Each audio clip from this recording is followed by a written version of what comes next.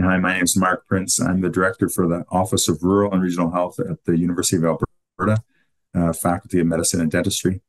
And I appreciate the opportunity to look forward to the conference, the RhPAP conference this fall. And this would be an exciting opportunity to talk about all the ways in which the Faculty of Medicine is expanding rural education for physicians.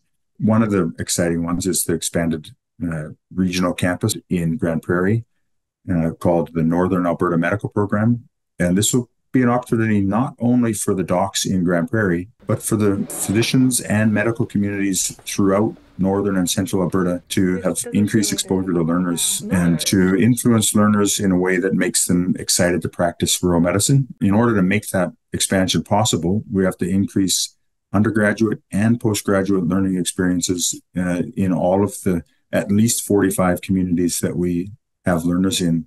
Addressing rural access in healthcare really does require the engagement of all these many communities.